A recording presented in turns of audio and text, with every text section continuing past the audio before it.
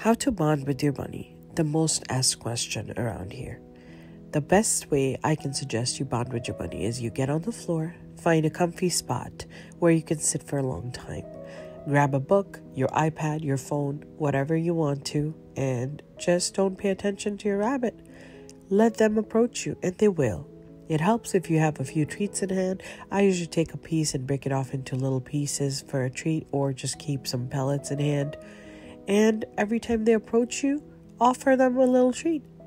Let them get comfortable with you at their own pace. If you try to rush the process, grab them, they're not going to like it.